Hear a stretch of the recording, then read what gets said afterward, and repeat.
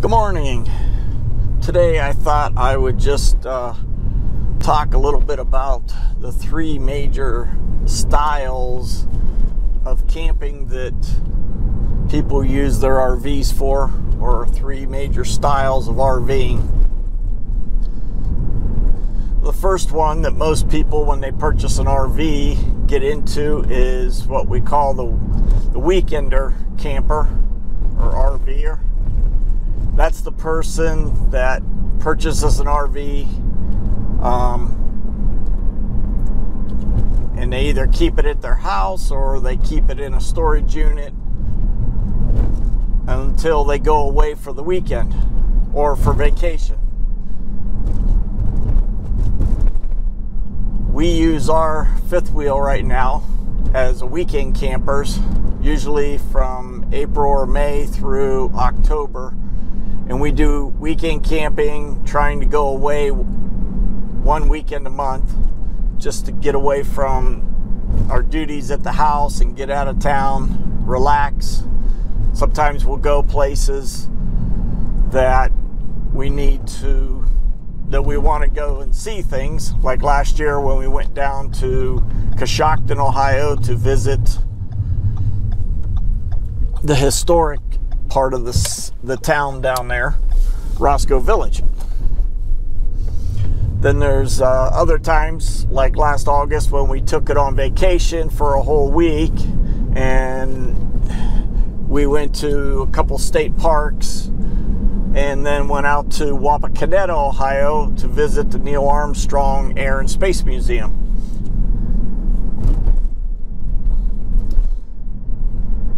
The thing about weekend camping is that you pack up a few days before. You travel to your destination for, say, Friday after work or Friday during the day if you take off work. And then you stay the weekend, and usually you leave Sunday around anywhere between 11 and 1 o'clock, depending on what checkout time is at the campgrounds.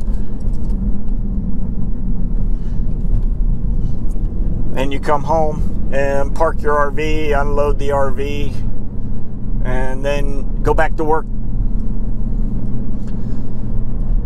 for the upcoming week.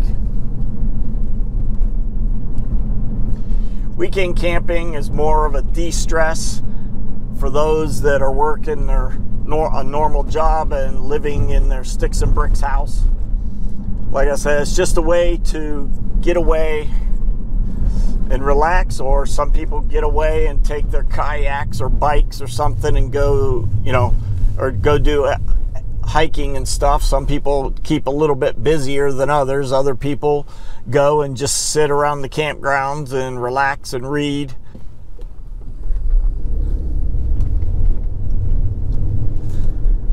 Most of the time when we weekend camp, we are either staying at state parks or at private campgrounds. But there are some that set up their RVs for boondocking, take a generator with them, and depending on what area of the country you live in, you can get out and stay off the grid and dry camp. The second style of RVing is seasonal, and that's where you will rent out a lot at a private campgrounds. You pay them, say, $1,700, $2,500 for the year, and you get to park your RV there. A lot of seasonal people put decks around their RV. They might keep bikes out there. They'll haul a pile of firewood out there. They might keep a lawnmower and a weed eater out there, because when you're seasonal, you got to take care of the grass typically. You got to take care of the grass and your property. So usually you take a lawnmower out either from home, or you go and purchase a second-hand lawnmower, say at a garage sale or something, to be able to keep the grass mowed. The other thing about seasonal is they charge you for your electric usage. When we did seasonal for about 3 years, it was about, I think $60 a month we paid for our electric, because of, especially in the hot season when we were running the air conditioner. What's nice about seasonal is that you can come and go as you want. There's no check-in time, check-out time. In Northeast Ohio here, seasonal is usually mid-April through about the end of October. Because of the water lines freezing and stuff, they don't stay open year-round normally. So when we talk a seasonal site, you're talking that time span. Now down south, see, you get a seasonal site or permanent site. They may call it permanent down there, and you could be there year round. But what's nice about seasonal is you find the campgrounds that you like, and you get a lot, and you pay for it, and you can go out there every weekend and spend. You can go out and you don't have to leave at checkout time on Sunday, so the campground gets a little quieter. There's not as much traffic after the weekenders leave. A lot of seasonal people will stay till after dinner on Sunday and then go home if they're going to stay at home during the week. Other seasonal people, they go out there and they'll live out there all summer and just go home and check on things occasionally. We've seen some young families that they'll get a seasonal site with a travel trailer, and the mom and the kids stay out there, and the kids swim every day and ride bikes every day and play at the playground, and dad goes to work and comes back there every evening, you know. So seasonal is another way of using your RV. When you seasonal, you actually get more use out of your RV than when you're a weekend RVer, because you can go out and stay in it a whole lot more, and it's cheaper than paying by the weekend. And you don't have to haul it someplace, and you don't have to store it at your house or a storage unit. Typically, a seasonal site is more like a permanent site. You can use, if you're planning on seasonal the next year, when the season opens, you could pay, say, $50 or $100, and you can leave your camper on site through the winter. You just got to get it winterized, and then you can leave it at that site through the winter, and you don't have to take it off site. Now, the last thing about seasonal camping that I want to mention is you don't necessarily have to have a tow vehicle if you would get a travel trailer or a fifth wheel. If all you're going to do is purchase it and park it at a seasonal site, very often you can get the dealer or find someone to transport it to the campgrounds for you and put it on the lot and park it for you, and then you can get it set up, and you don't have to have your own tow vehicle if you're not going to take it off that lot to go away with it sometime during the summer. And so that could be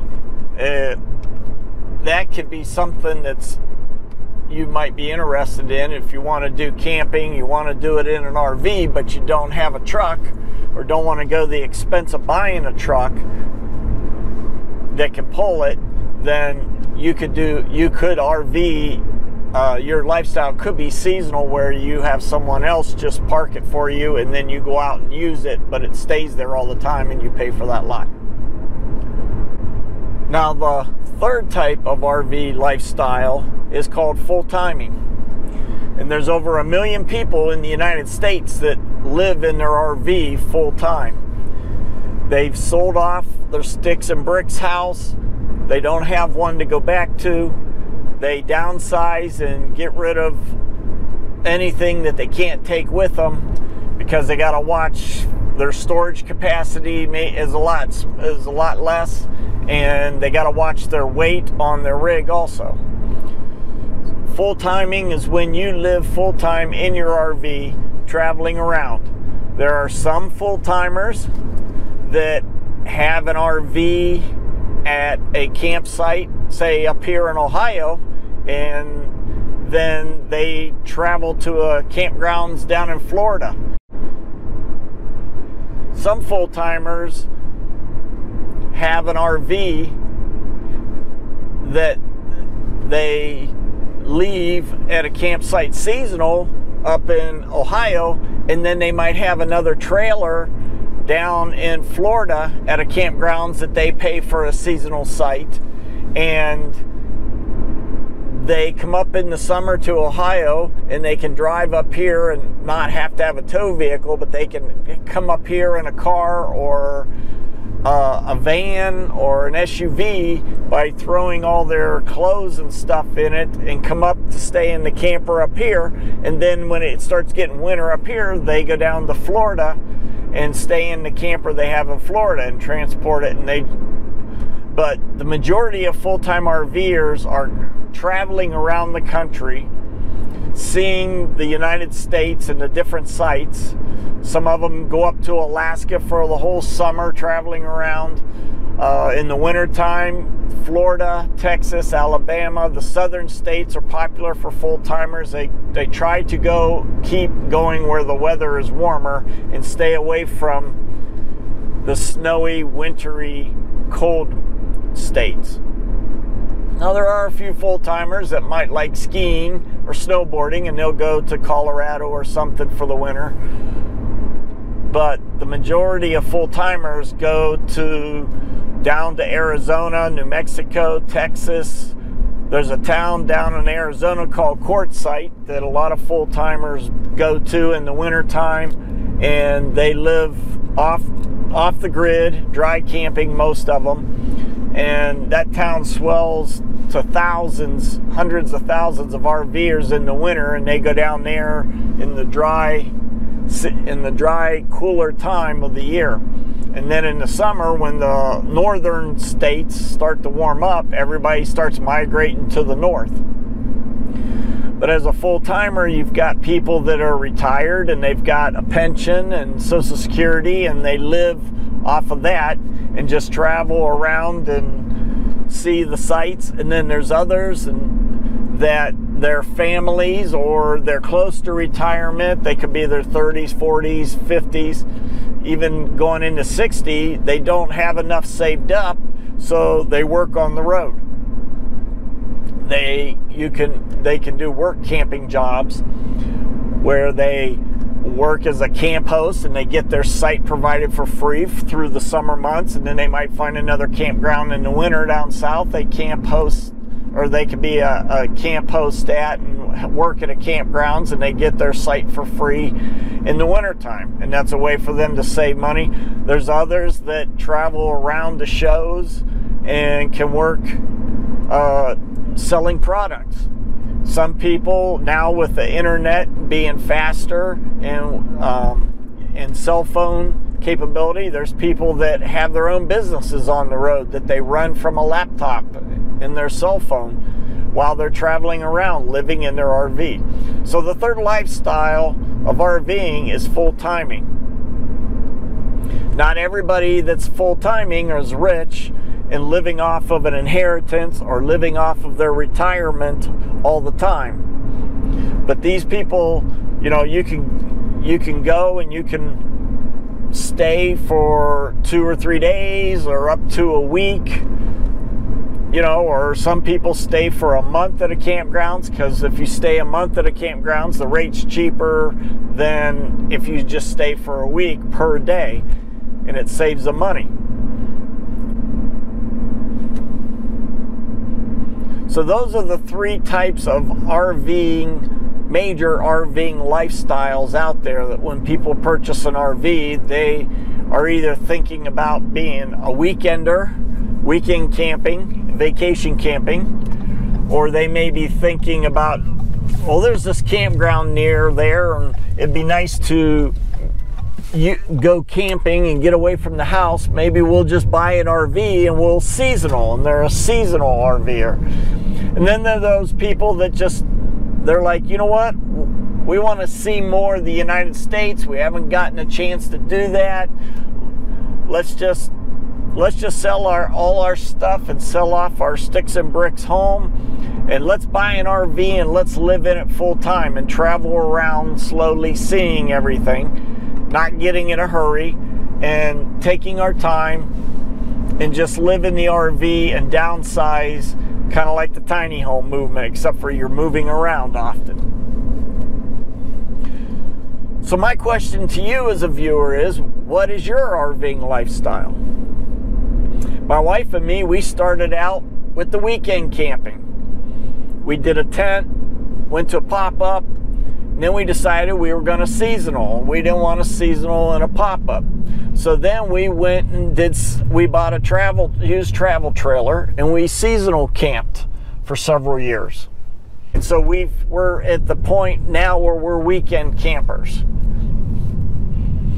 Our goal is to eventually be full-timers.